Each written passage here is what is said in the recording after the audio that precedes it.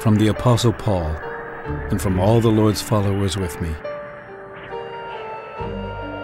I was chosen to be an apostle by Jesus Christ and by God the Father, who raised him from death.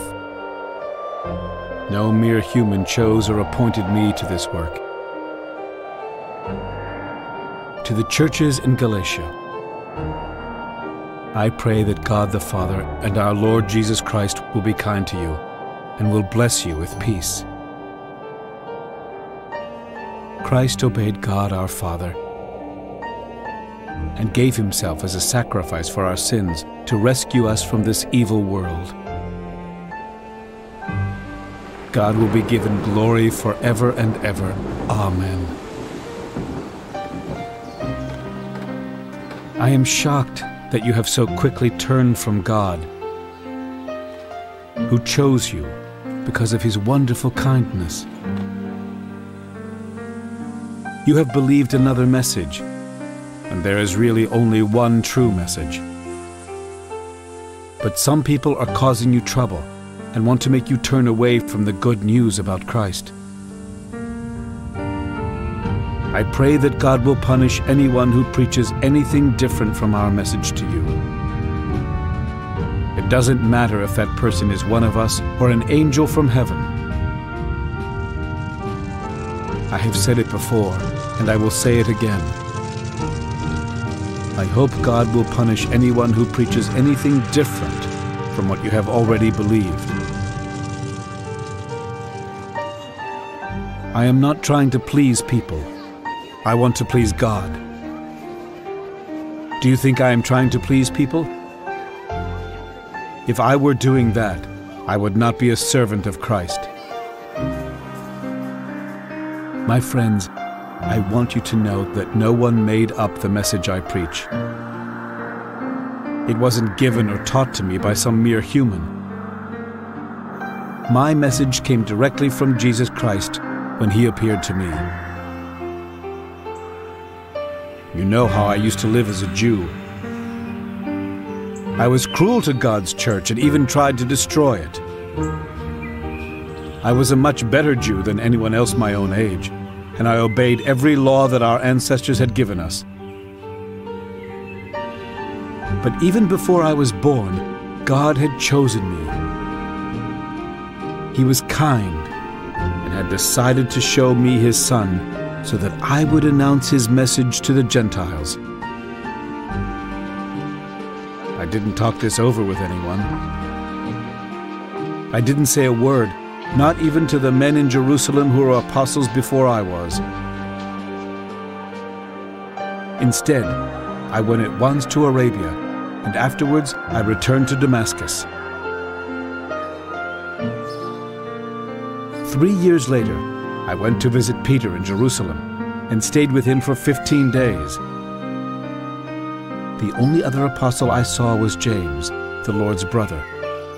And in the presence of God, I swear I am telling the truth. Later, I went to the regions of Syria and Cilicia. But no one who belonged to Christ's churches in Judea had ever seen me in person. They had only heard that the one who had been cruel to them was now preaching the message that he had once tried to destroy. And because of me, they praised God.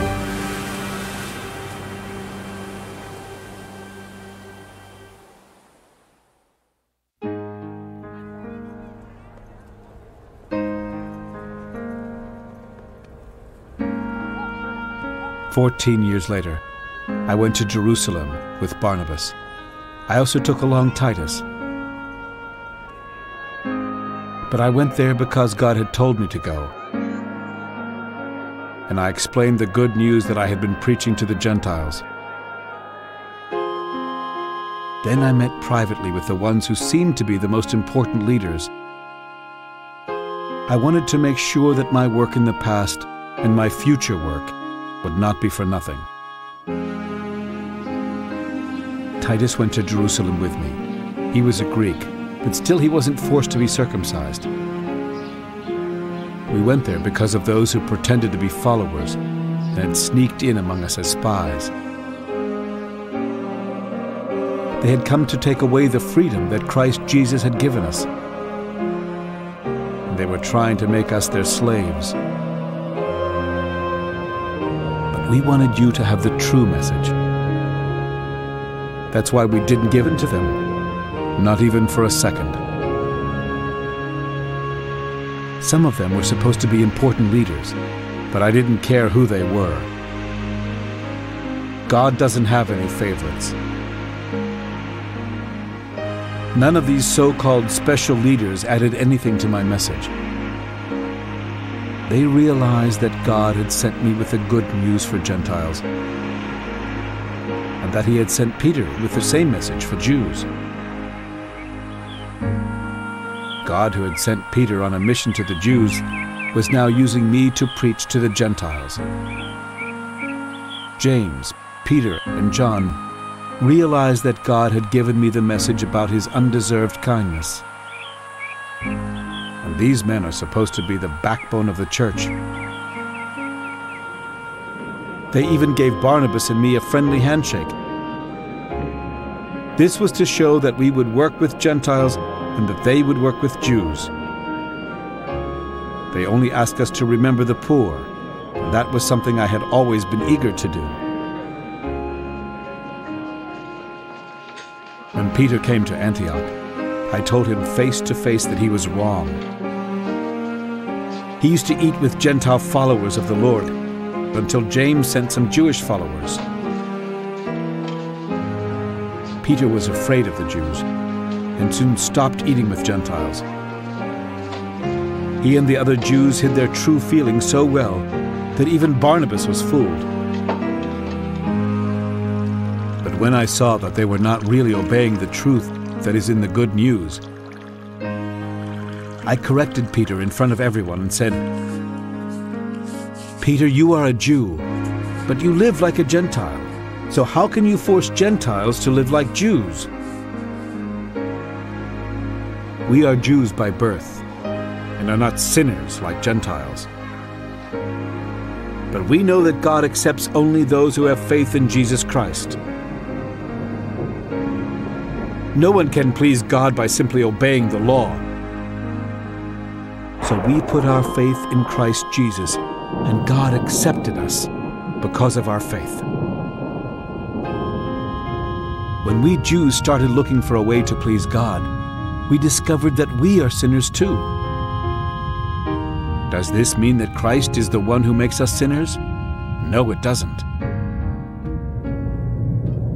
But if I tear down something and then build it again, I prove that I was wrong at first.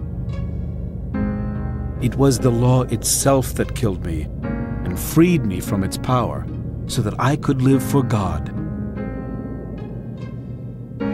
I have been nailed to the cross with Christ. I have died, but Christ lives in me. And now I live by faith in the Son of God, who loved me and gave his life for me. I don't turn my back on God's undeserved kindness. If we can be acceptable to God by obeying the law, it was useless for Christ to die.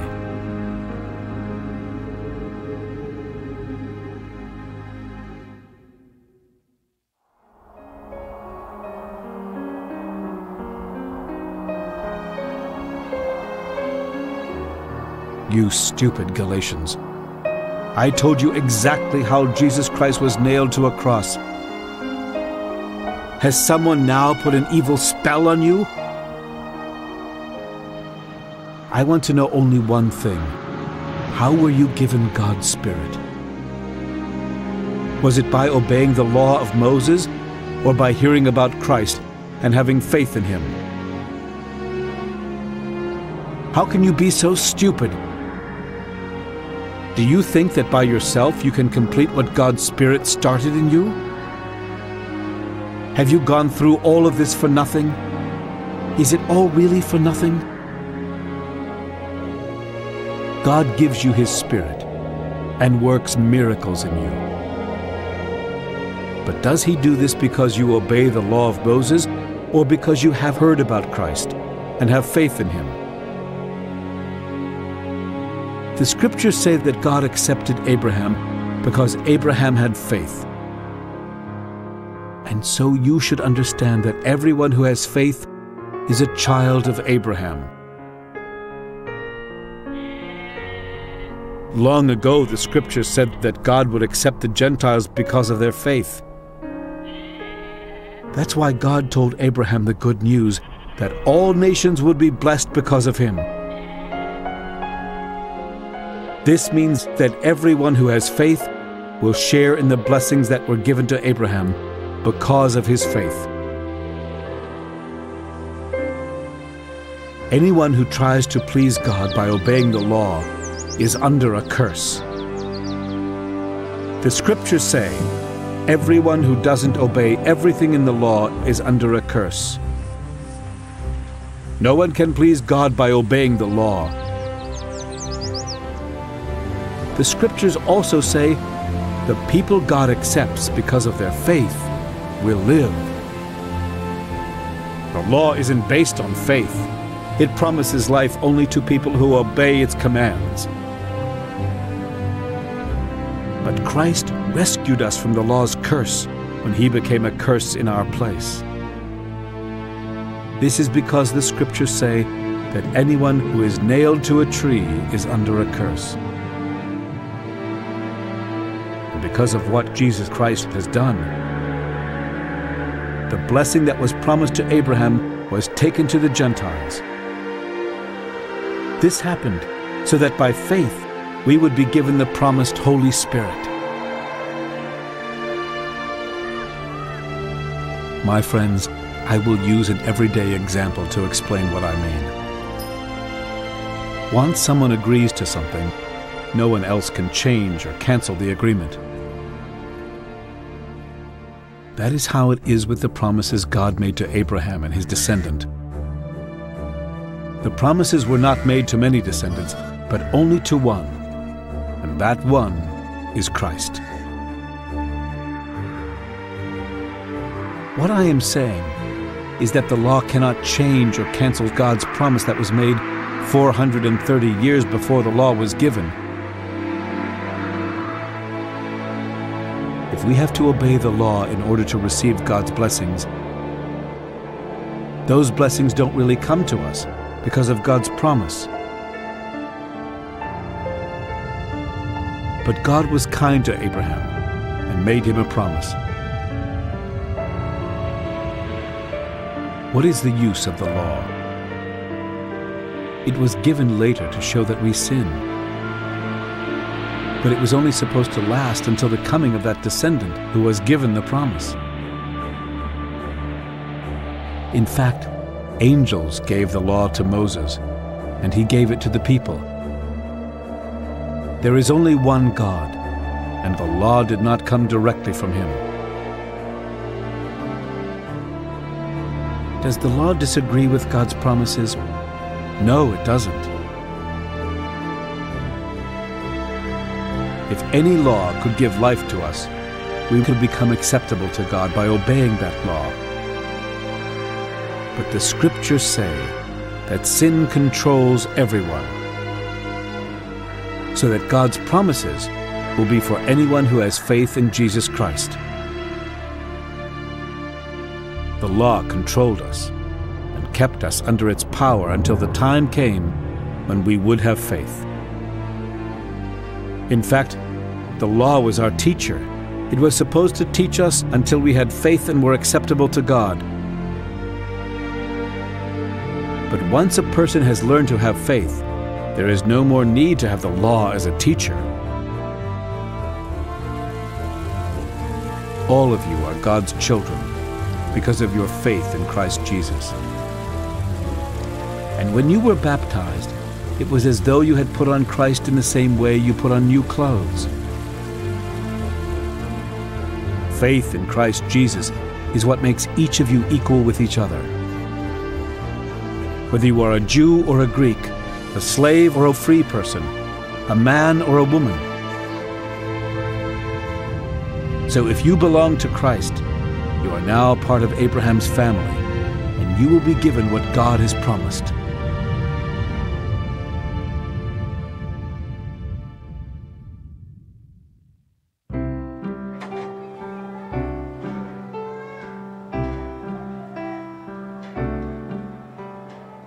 Children who are underage are no better off than slaves,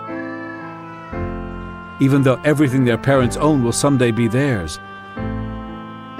This is because children are placed in the care of guardians and teachers until the time their parents have set. That is how it was with us. We were like children, ruled by the powers of this world.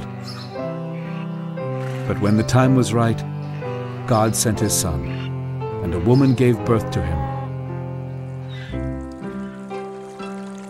His Son obeyed the law, so He could set us free from the law, and we could become God's children. Now that we are His children, God has sent the Spirit of His Son into our hearts. And His Spirit tells us that God is our Father. You are no longer slaves. You are God's children, and you will be given what He has promised. Before you knew God, you were slaves of gods that are not real. But now you know God, or better still, God knows you. How can you turn back and become the slaves of those weak and pitiful powers? You even celebrate certain days, months, seasons, and years. I am afraid I have wasted my time working with you. My friends, I beg you to be like me, just as I once tried to be like you. Did you mistreat me when I first preached to you? No, you didn't, even though you knew I had come there because I was sick. My illness must have caused you some trouble, but you didn't hate me or turn me away because of it. You welcomed me as though I were one of God's angels, or even Christ Jesus Himself. Where is that good feeling now? I am sure that if it had been possible, you would have taken out your own eyes and given them to me. Am I now your enemy, just because I told you the truth? Those people may be paying you a lot of attention, but it isn't for your good. They only want to keep you away from me, so you will pay them a lot of attention. It is always good to give your attention to something worthwhile, even when I am not with you. My children, I am in terrible pain until Christ may be seen living in you. I wish I were with you now. Then I would not have to talk this way. You really have me puzzled. Some of you would like to be under the rule of the law of Moses. But do you know what the law says? In the Scriptures, we learn that Abraham had 2 sons. The mother of one of them was a slave, while the mother of the other one had always been free. The son of the slave woman was born in the usual way, but the son of the free woman was born because of God's promise. All of this has another meaning as well. Each of the 2 women stands for one of the agreements God made with His people. Hagar, the slave woman, stands for the agreement that was made at Mount Sinai. Everyone born into her family is a slave. Hagar also stands for Mount Sinai in Arabia and for the present city of Jerusalem. She and her children are slaves. But our mother is the city of Jerusalem in heaven above, and she isn't a slave. The scriptures say about her, "You have never had children, but now you can be glad. You have never given birth, but now you can shout. Once you had no children, but now you have more children than a woman who has been married for a long time." My friends, you were born because of this promise, just as Isaac was. But the child who was born in the natural way made trouble for the child who was born because of the Spirit. The same thing is happening today. The scriptures say, "Get rid of the slave woman and her son. He won't be given anything. The son of the free woman will receive everything." My friends, we are children of the free woman and not of the slave.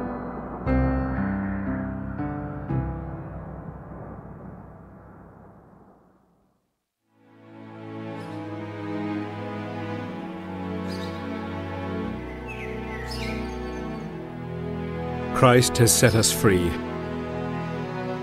This means we are really free.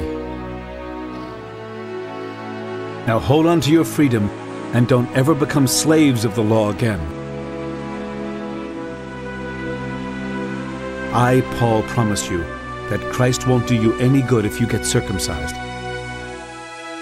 If you do, you must obey the whole law.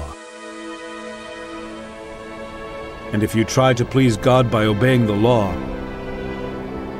you have cut yourself off from Christ and His wonderful kindness.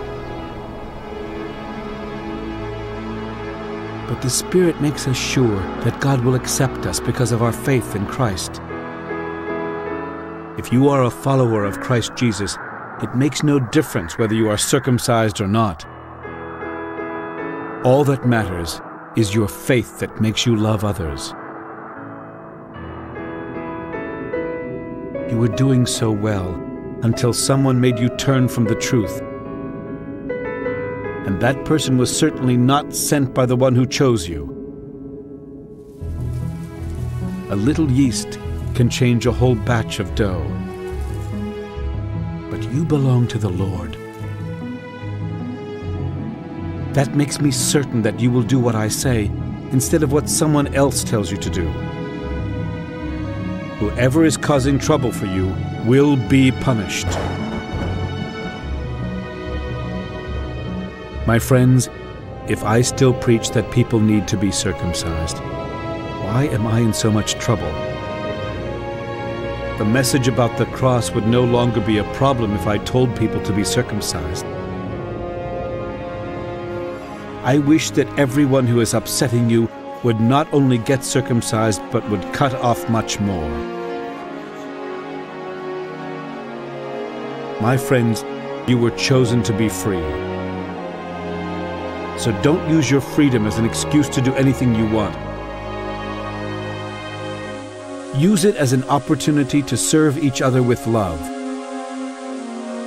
All that the law says can be summed up in the command to love others as much as you love yourself.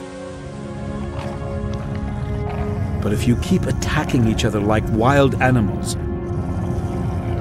you had better watch out, or you will destroy yourselves. If you are guided by the Spirit, you won't obey your selfish desires. The Spirit and your desires are enemies of each other. They are always fighting each other and keeping you from doing what you feel you should. But if you obey the Spirit, the law of Moses has no control over you. People's desires make them give in to immoral ways, filthy thought, and shameful deeds. They worship idols, practice witchcraft, hate others, and are hard to get along with. people become jealous, angry, and selfish. They not only argue and cause trouble, but they are envious. They get drunk, carry on at wild parties, and do other evil things as well. I told you before, and I am telling you again, no one who does these things will share in the blessings of God's kingdom.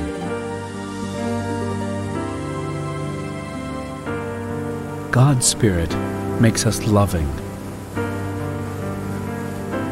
happy, peaceful, patient, kind, good, faithful, gentle, and self-controlled.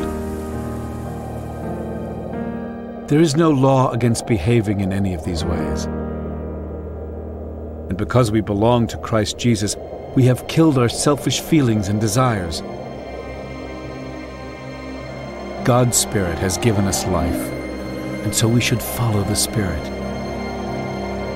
But don't be conceited or make others jealous by claiming to be better than they are.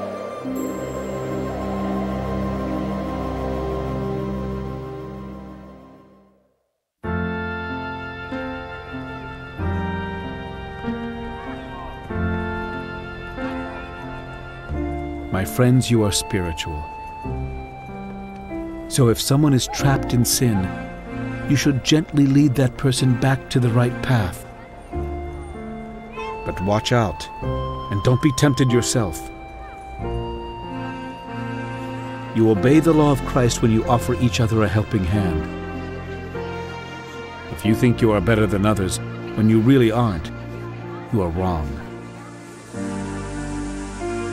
Do your own work well, and then you will have something to be proud of. But don't compare yourself with others. We each must carry our own load. Share every good thing you have with anyone who teaches you what God has said. You cannot fool God, so don't make a fool of yourself. You will harvest what you plant. If you follow your selfish desires, you will harvest destruction. But if you follow the Spirit, you will harvest eternal life. Don't get tired of helping others. You will be rewarded when the time is right, if you don't give up. We should help people whenever we can, especially if they are followers of the Lord. You can see what big letters I make when I write with my own hand. Those people who are telling you to get circumcised are only trying to show how important they are. And they don't want to get into trouble for preaching about the cross of Christ. They are circumcised, but they don't obey the law of Moses. All they want is to brag about having you circumcised.